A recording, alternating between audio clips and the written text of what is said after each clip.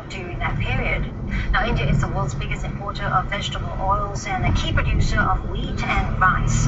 Importers and traders of edible oils extensively use domestic exchanges to hedge their risk. The latest move will make it tough for them to do business.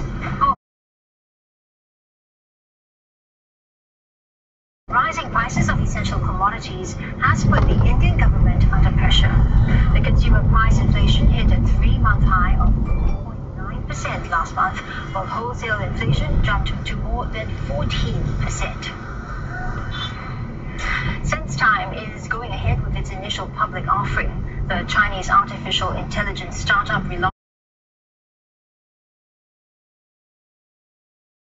its $767 million IPO on the Hong Kong exchange this morning. Now, SenseTime is keeping to its target of selling 1.5 billion shares for between $3.85 to $3.99 Hong Kong dollars a piece. Now, the final price is expected to be set on Thursday and trading to begin on the